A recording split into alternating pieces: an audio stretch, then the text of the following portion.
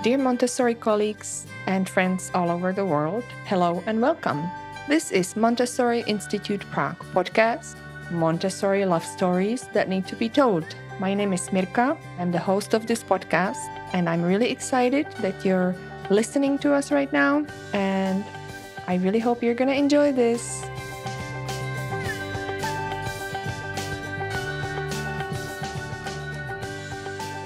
Hi, everybody. Hello, Elina. Hello. Welcome to today's episode of the Montessori Institute Prague Talks podcast. Welcome, everybody. My name is Mirka. My guest here today is Elina Rautasalo. And before we dive into the conversation, I just want to say one more time. Again, I say it at the beginning of each podcast that this podcast is called Montessori Stories That Want to Be Told or That Need to Be Told. Montessori love stories. And the idea is that there are so many amazing, inspiring people out there, Montessorians, who have done really wonderful and great things for the world, that we really need to start capturing these stories and start listening to these people because they have many amazing lessons that they have learned that they can share with us. And just hearing about their story is so inspiring and encouraging for people who listen. So this is why I decided to do this, and I invite guests based on my relationship with them, because we're also mapping out the story of Montessori Institute Prague. And Elina, who took the time to come today, thank you, Elina, for that, is she's a 3 to 6 AMI trainer who now lives in Prague, and I'm sure we'll touch upon that, but she's also a great friend. We as a training center are growing thanks to the support of people who have lots of Montessori expertise and who can come and help us. And Elina not only did that and started doing a 3 to 6 diploma course and orientation courses with us, she also moved to Prague for this work. And I'm sure you might want to share about that a little bit. Yes. So welcome, Elina. And would you please say a few words about yourself? My first question always is, it's a little bit tricky because it's, but it starts the conversation flowing. So who are you? Please introduce yourself. Thank you. Yes, it's like a major existential question. So yesterday, I have to say, yesterday we did some definition stages with the students and we just thought of various definitions for things. So now, how shall one define oneself? Yes. Well, and first I have to commend you. You say my name so nicely. Yes. So I am Elina, and like all human beings, of course, we are many, many things. But the reason why I am here at this podcast is that I am, like you said, AMI 3 to 6 trainer. But that is not how I started.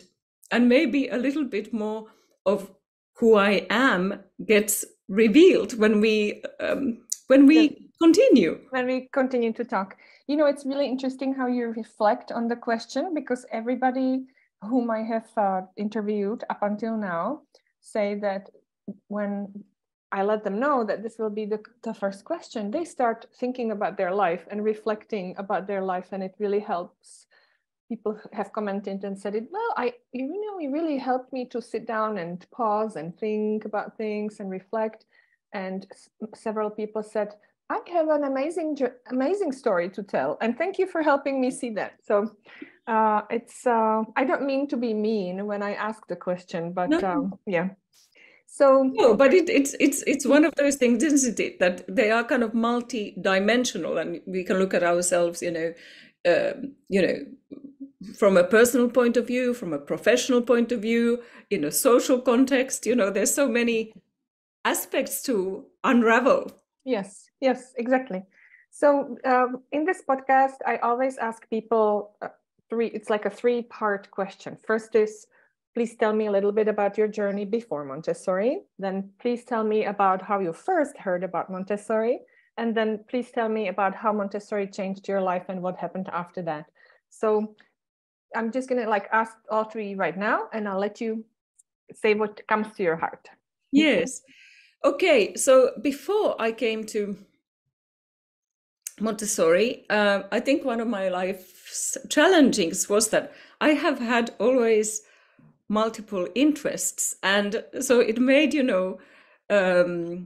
choosing a career path sometimes tricky, because I felt that if I do this, I have to give up that.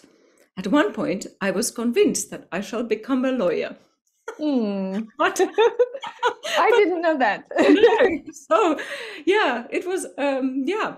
I thought you wanted to be a musician, because I know you come from a musical family, right? Yes, yes. So, yes, indeed. So music has always been and continues to be one of my great loves. And that was one of those big decisions at one point, will music become my profession or not? But it was in the 80s that then I applied to the University of Helsinki, Finland, where I am originally from. And I started studying education in order to become a teacher. And I also studied musicology. But then I somehow was put in touch with student teachers. And I also took a little, how shall I call it? It wasn't exactly a diversion, but I also became the general secretary for the Student Teacher Association in Finland. And that was very interesting work. But during my studies at the university, and maybe many of the people listening to this or watching this podcast know about Finnish education, and it has typically a very good reputation. But nowhere is perfect, I have to say. But although, our educational system generally is very child-centered and, and the studies also, I felt all the time that, something is missing. This isn't quite it. And then it kind of led to my discovery about Montessori. It didn't happen through the studies. We have a family friend who is a pianist and a conductor, and we ended up talking about, education and life. And then he said, my son goes to a Montessori school in Germany. And he said that, Elina, maybe Montessori is something that you would like to look into. And that's exactly what I did. And it sounded interesting. And those days, we didn't have a training center, AMI training center in Finland. Now there is. And I called the Finnish Montessori Society. And then they said that, the place to go is what was then known as the Maria Montessori Training Organization, currently Maria Montessori Institute, the MMI, in London. So that's what I then decided to do. Wow. Yeah, and I packed, I still remember it was September 1992, so it's 30 years ago. And I still remember I packed this enormous suitcase and my violin. My violin traveled just to make sure. Yes. But that's a big decision, Elina. How do you, you were young at that time. Have you done a lot of travels before that? Or did you have enough, some other family members were so courageous to get up and go wherever the wind kind of, it's a big thing to do, to move from one country to another. It was. I wasn't that young, I wasn't that young, but I guess, yes, my father was a musician and he traveled always a lot. So, traveling was kind of, I guess, part of something we have got accustomed to. But but little did I know that when I packed my suitcase, it would never really return to Finland. Yes, that's right. That's also amazing. We set out on a journey and we think it's going to end in some way, and then it ends in a completely different way. Wow. Yes. So you came to London. Yes. And you started, And yes. Yeah. And then I was a student there. And after I finished my training, I was offered a job in a bilingual Montessori school. And I thought, what a great opportunity. So why not, take that job? And I worked at that school for a few years. And then the training center asked me to come and work For their school. For them. Actually, first I did a little bit of administration, and then I started actually, and that kind of led to another. Then I was being trained gradually as a lecturer, and then I continued to work with the children. And so these things, working with adults and children, very much happened hand in hand. So I'd like to stay a little bit in the moment when you were in training, because now you are a trainer yourself, and it's really interesting to think about what was that experience for you like when you were a student. So please share, who was your trainer? And also, it's like you come to London, and how did you find your flat? How was it to step out in the door of the training center for the first time? Do you have some memories of that? Oh, yes. Yes, I remember that I first rang the wrong doorbell. First of all, I rang the children's house doorbell when I first went to visit. And some very kind lady said that the training center door is upstairs. But I must say that the training center isn't anymore at that building, because they made more space for children and the training was taken elsewhere. But it was in a lovely area, in a very leafy part of London, and I managed to find accommodation very near the training center, also in a leafy part of London. It was a flat share, so we were many people, sharing the flat, but it was a walking distance. So, and it was a lovely walk. So I must say that I enjoyed very much, every day that walk from my residence to the training center. And then you walk into the door of the training center for the first day of your course. Do you still remember what was the atmosphere? How did you feel, or something like that? It was extremely welcoming, and we have there was a picture of Maria Montessori, a painting of Maria Montessori in the entry hall, and so immediately you got that feeling. It's an old Victorian building, and yeah, I'm very fond of that building, I have to say, to this day. And I remember what we now also do with our students. I remember we all, one at a time, we got up and we introduced ourselves and said where we come from. And it was so fascinating, again, to see the amazing range of people and, where they came from. All over the world. So it was a very rich. And you're reminding me, I had a conversation with Hannah Shepard, who is your former student and our graduate. And she and I have talked about this, like when you walk into the training center for the first time and you sit in for the first lesson kind of feeling. And she shared exactly what you just said, like that it was such a wonderful experience because there were people from all over the world.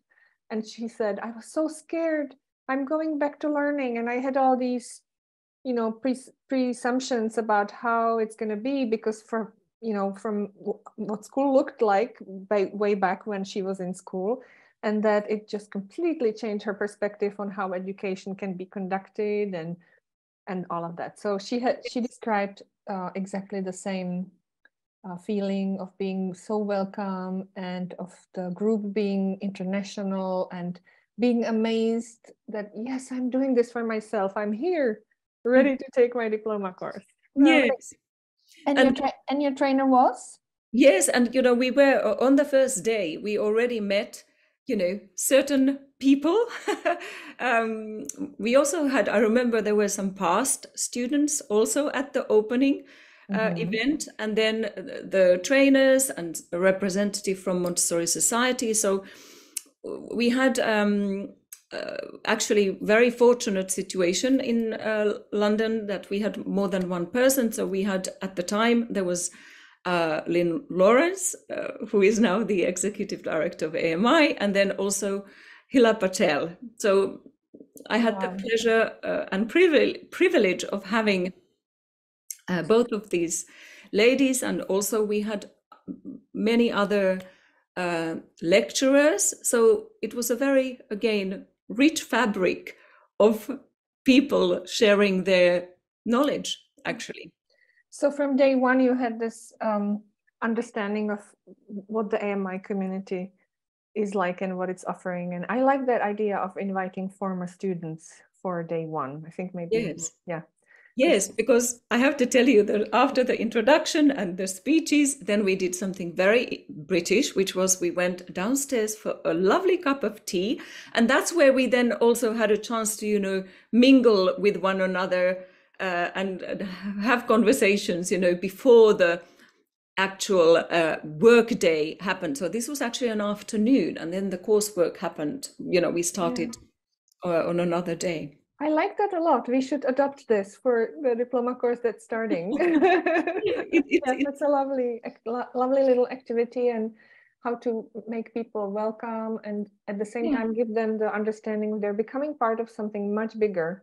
Yes. And that's great. Yes. Yes. Okay. In a way, you know, as you say, it's lovely because there's kind of the history, further history, the more near past, and then the current and the future Montessorians. So, yeah. Amazing.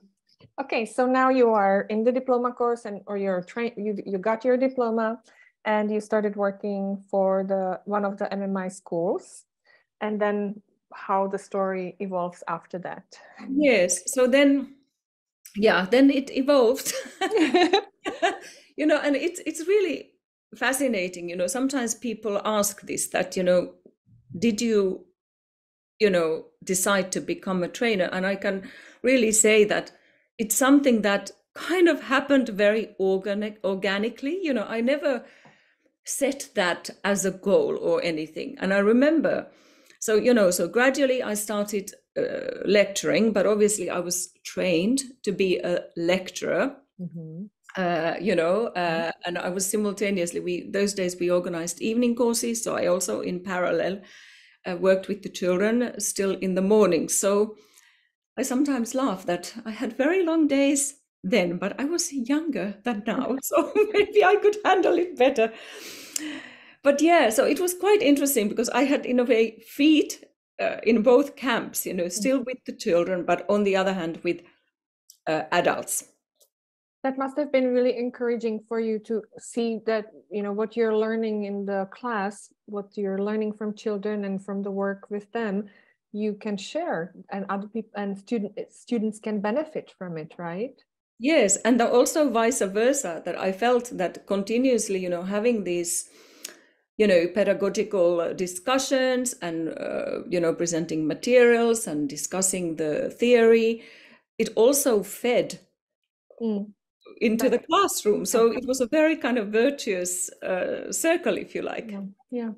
So do you have some fond memories of the children that you worked with?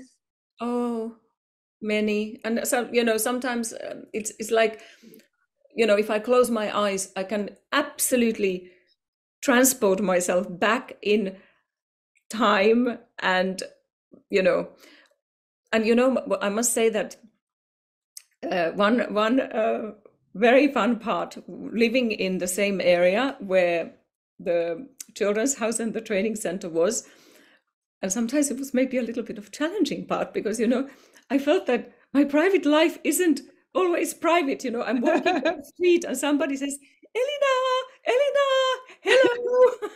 And then sometimes children said, but why are you here? You need to be at school. It's like I was in the wrong place.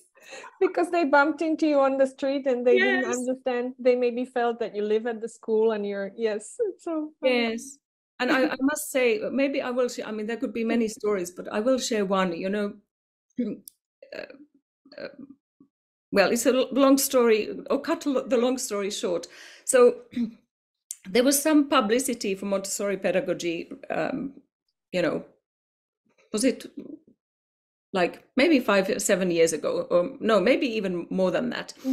And Montessori was written a lot in the papers in the UK at the time. And then the doorbell at the training center rang, and there was a boy who had been a child in the children's house, like in the mid-90s.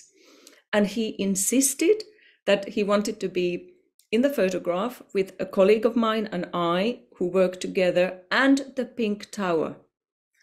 And then, you know what, he said something that it's still, I find it so moving. He said, you know, this is the place where I have been the happiest.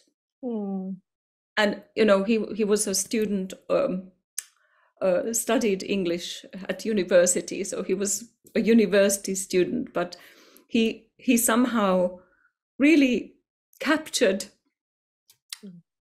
his experience. These stories, like when we start, or I'm not an educator myself, but when our students, then in the future teachers, have enough of experience, long enough that they actually start seeing or meeting their children becoming grown-ups, I think that's when you see the change you have made in their lives. Yes. And it's such a confirmation of the purpose of this work, right?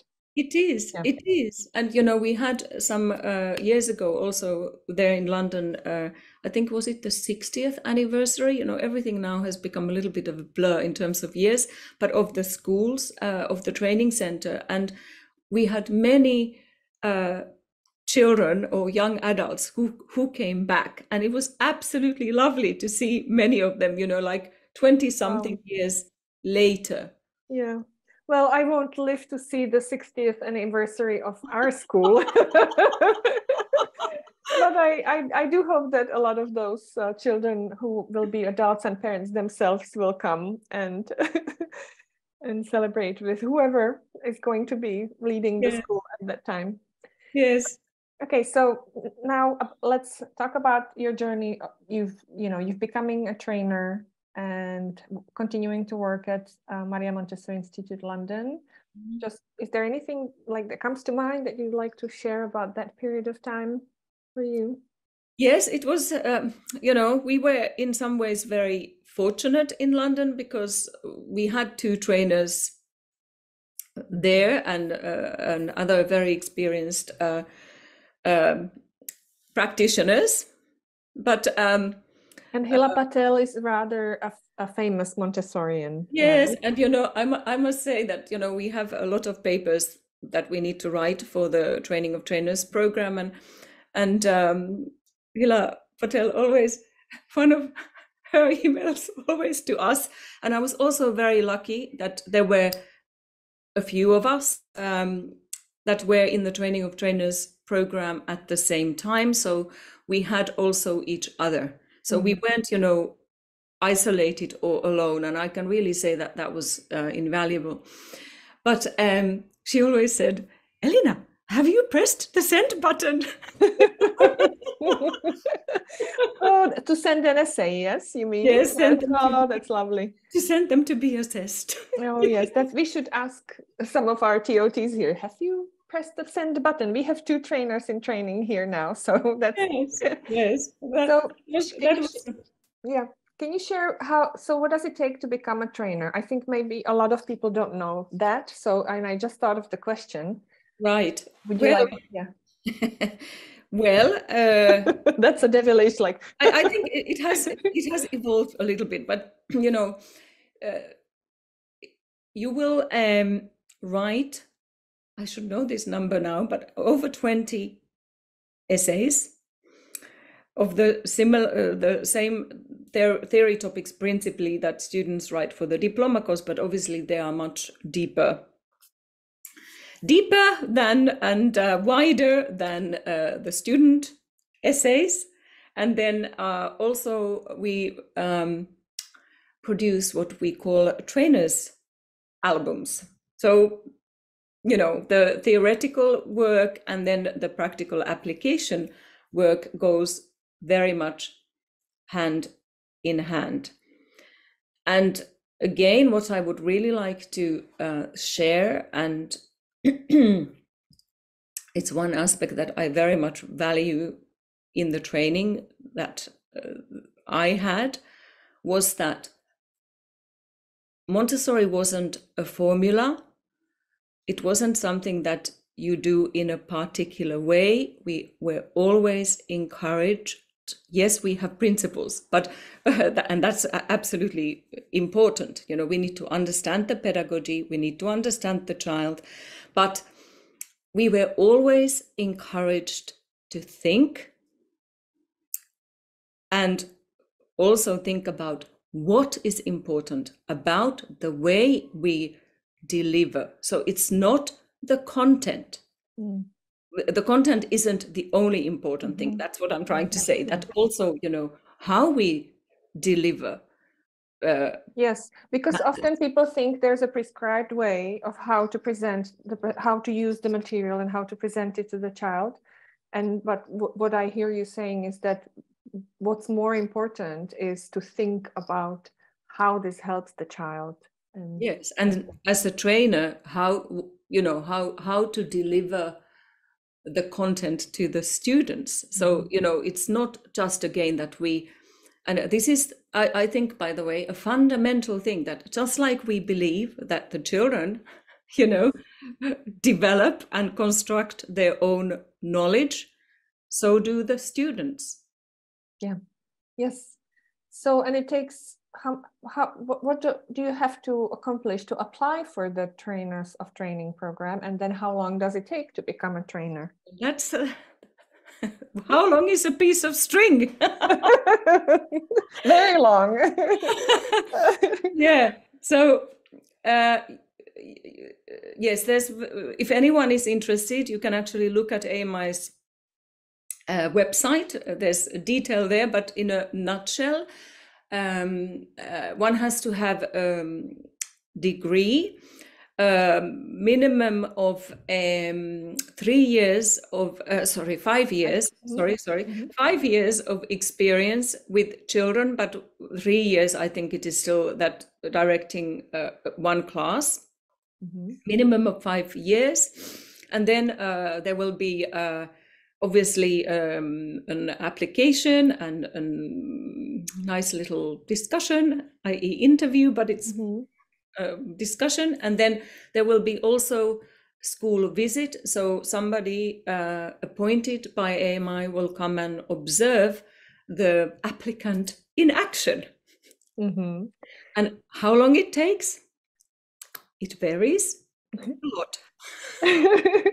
But there's a minimum of what you have to do, right? Yes, absolutely. I mean, I think 5 years used to be kind of standard, but many people go a little bit further than. So you are present outside of writing essays and creating your own trainer's album and all the other work that you have to do, and all the reading and spiritual preparation. You work alongside a trainer. Yes, yes. So then during the course, the trainee has to attend to all the lectures, theoretical and practical, given the course and during the course, and then gradually they begin to also present materials and lecture, but that happens over time.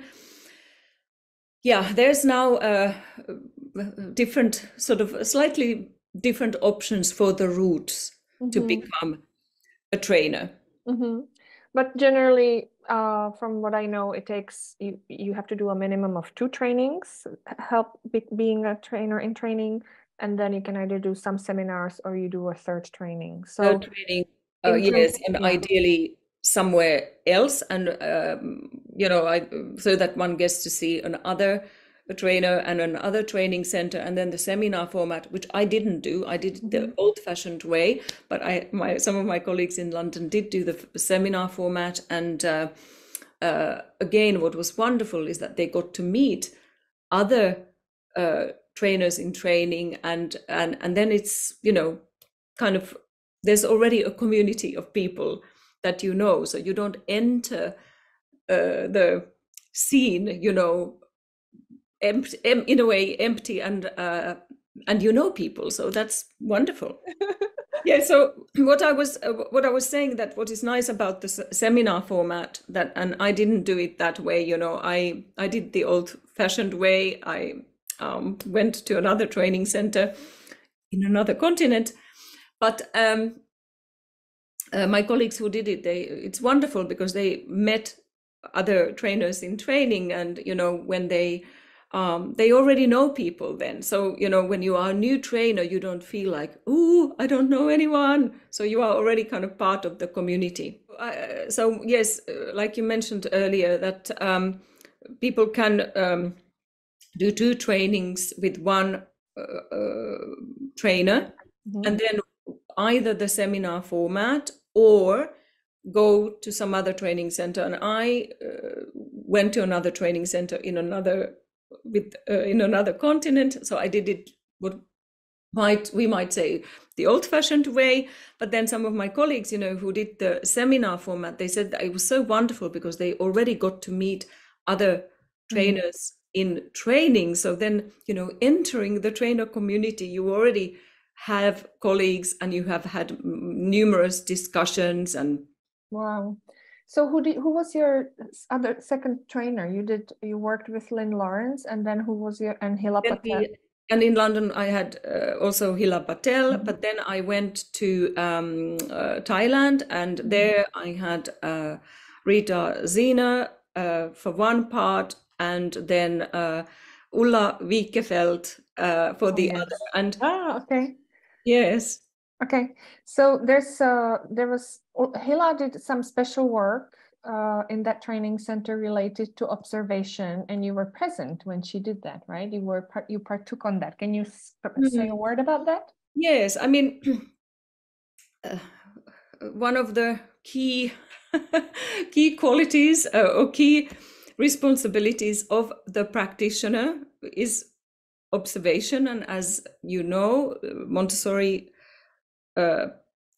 approach actually was founded on observation. You know, Maria Montessori did not invent anything. She formulated her ideas and principles after decades of observing children.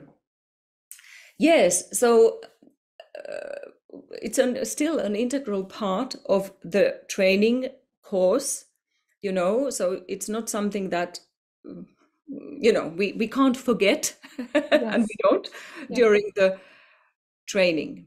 And, you know, we look at the principles of observation, you know, so what should the observer consider, but also to develop in ourselves the capacity and to desire to observe, so that it really informs our practice. And this is one of the many things that I think I'm very passionate about, because again, sometimes there's this danger that the pedagogy becomes like a manual, you know, or a tick list of presentations, you know, have done that, tick, have done that. Oh, in my album, this is the next.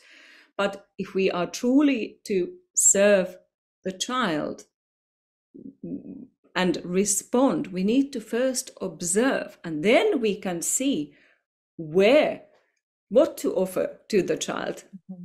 And you know, rather than doing it mechanically. Yes. So in your diploma course, you teach students how to observe and what to observe, and the principle of observation and why.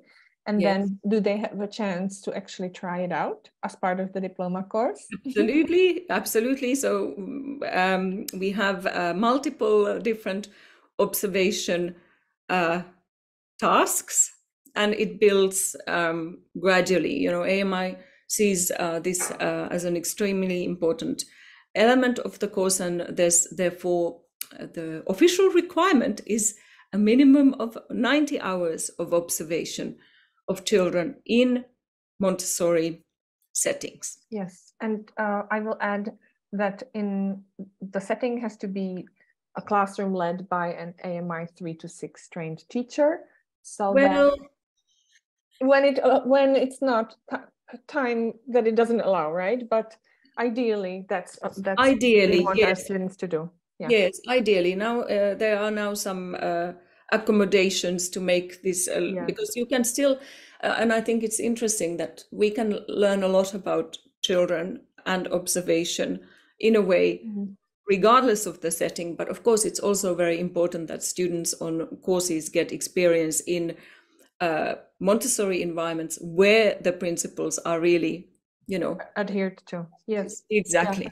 But it's really, I think this may be really important to mention that their AMI has shown so much flexibility and innovative thinking in a way throughout these past few years when it was COVID and now the war in Ukraine, that we really are looking for ways to allow students who are in circumstances that don't allow to observe in a classroom with an AMI trained teacher to still learn how to do observation. And so I think that's really wonderful.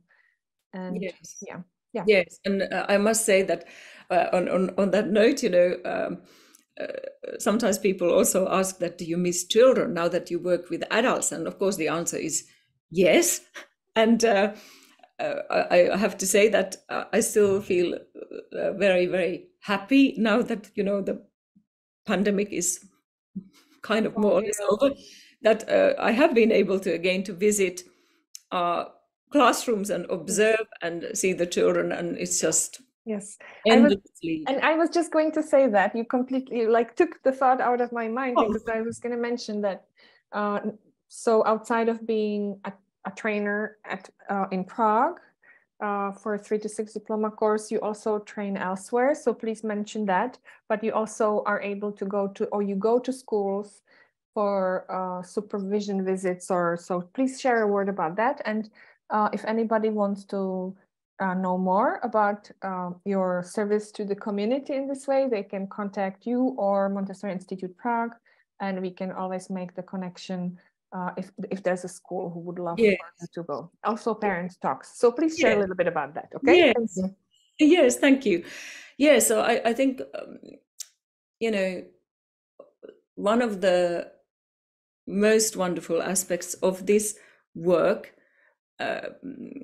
becoming a trainer, is that it has enabled me to travel and see Montessori pedagogy applied in various corners of the world. I have directed diploma courses in Thailand, and then I've done assistance course in Vietnam, and then, but primarily my work currently is actually in Europe. So yes, in Prague, and currently I train here also in the Netherlands, where I am at the moment, in the beautiful city of Delft, where the AMI AGM will be this year, by the way. Yes, and people, if you want to sign up, you better do it now, because we have signed up 16 people from Prague today. And I'm getting a message from AMI that, wow, our registrations are going to be closed soon. So you so if you want to go to the annual general meeting of AMI, which is a wonderful 3-day event in Amsterdam, not in Amsterdam anymore, in Netherlands, in Delft, where members of AMI meet, they find out about what has been done in the past year, they connect with other Montessorians. There are a lot of trainers who come to the meeting as well, and there's always a wonderful program, so you can learn something. You're part of the community.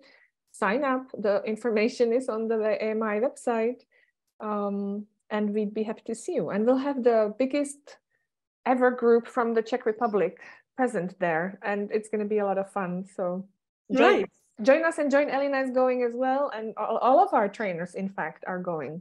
Okay, great. Yes, and then I used to work in Switzerland, but because of the pandemic kind of messed up schedules and so forth, so I'm no more physically working there. I'm doing some online orientation courses, yes.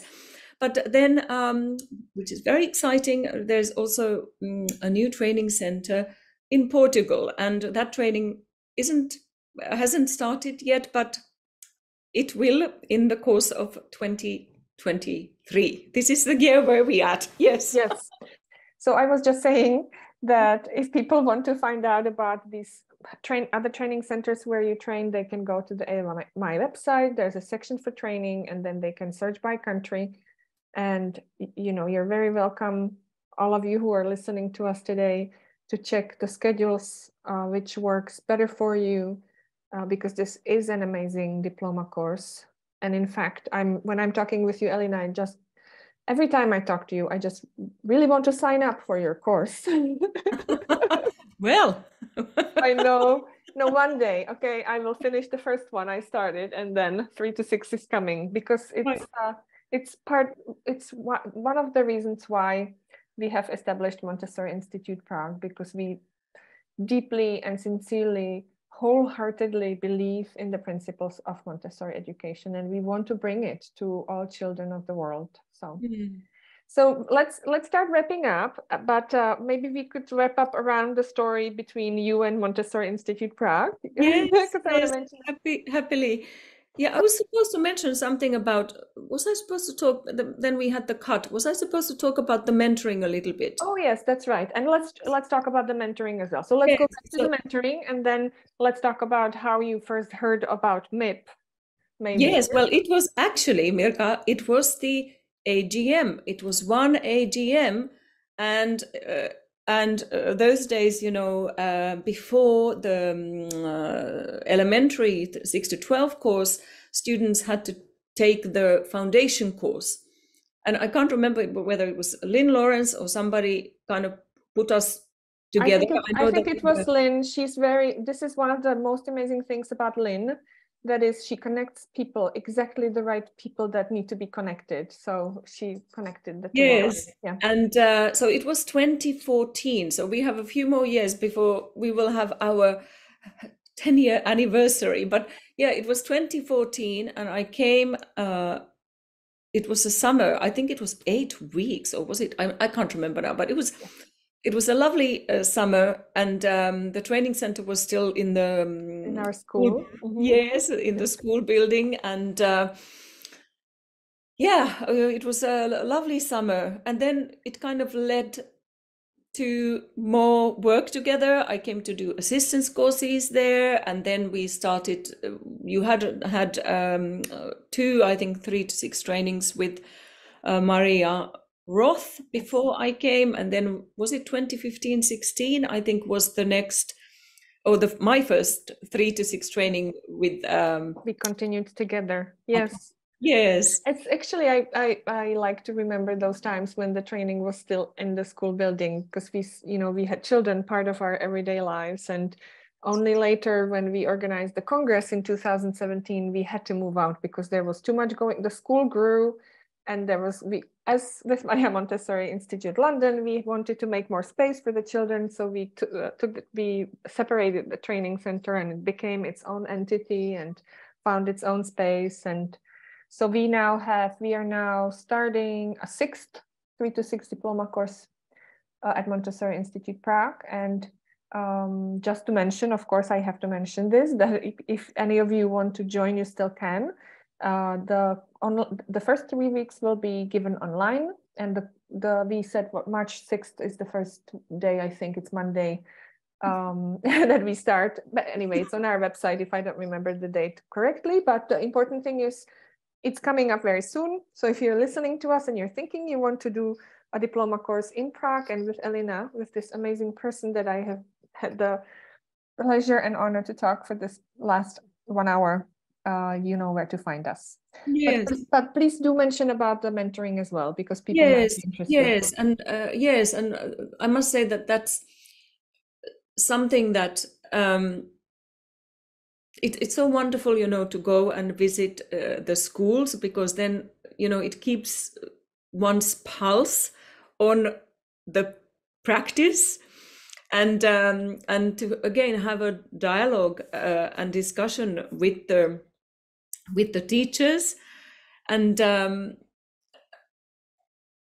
then this is like a continuity, so we go and visit again, and then it's just very, very nice. it's a long-term relationship that helps schools grow, right? Because it's to get feedback from somebody who has done this for so many years is very important, and to have the space to talk through things and come back to the core principles. We are also hoping to give together a 3 to 6 refresher, AMI refresher in the spring. So that's sort of how all the dots connect. And it's not just about taking a diploma course and then saying goodbye, going to the classroom and not ever showing up again. Yes. We have lots of support that we can provide. You can provide as a trainer to people who become practitioners after the diploma course, which is really amazing. It is, and I must say that that's really, again, the fact that, when one graduates from the course, of course, it's an important chapter, but it's actually, it's early days. And, even when one is an experienced practitioner, we never stop learning and developing. And same, I can say as a trainer, hopefully we know a lot, but, sometimes it also happens that the more we know, we realize how little we know. In a way, it's just endless. And that's what I think what is the beauty of this pedagogy, that it's not stagnant, and what the students on the course bring into it is invaluable, but also the practitioners. Thank you. Let's wrap up. And I have, is there something that you have learned, like what, and I mean, this is a difficult question, do you have a motto that you go by, or is there one lesson that you have learned that you'd like to share with people, or is there a quote that comes to mind, like something nice that, because people who are listening to us, they're coming to listen to your story to learn from you, and you have shared so much that they can learn from in this conversation. But is there something else, or just to add what? Yes. Yeah, I really hope that, when we think about Montessori pedagogy, fundamentally it is about human development. And Montessori says that the school is both for the child and the adult. And I think that's what this work brings us, that we have a continuous opportunity to discover and have revelations, and to share and to build community. And Thank you. Yes, and maybe I do want to say this, that children really deserve, and maybe this is the thing, that it's still in today's society. Montessori said that child is like the forgotten citizen, and in many ways the child still is. And I really hope that childhood and early childhood and childhood, and from then on, that gets the gravity that it deserves. Yeah. And I have to say that it is a great responsibility, and at the same time privilege, to be able to do work that is meaningful, isn't it? Yes, so much. Yeah. Yes. Sometimes it's, I mean, it's so meaningful that sometimes we forget to rest. And we have to, and as you said, the school is there for the child and for the adult, and really it is a huge responsibility that we have. So thank you for the work you do to support all the adults who want to become guides, and that you do to support adults who became guides and who need continual support. Thank you so much, Elina, for taking the time today. Thank you, Mirka. It was a pleasure. It was a pleasure, and I will see you at the AGM. Maybe even before. Yes, maybe even before. I shall come home to Prague at the end of this week. Oh, okay. So we can make a plan. Yes, Thank absolutely. you. Take care. Okay. Thank you. Bye-bye. You too. Bye. Bye. Dear colleagues and friends, thank you for listening today. I hope you enjoyed this inspiring Montessori story. I hope it encouraged you. I hope you learned something from it. And I hope that you realize that you are not alone on your Montessori journey. I'm looking forward to speaking with my next guest. And as we say in Czech language, naslyšenou in 2 weeks. Yours with love, Mirka from Montessori Institute Prague.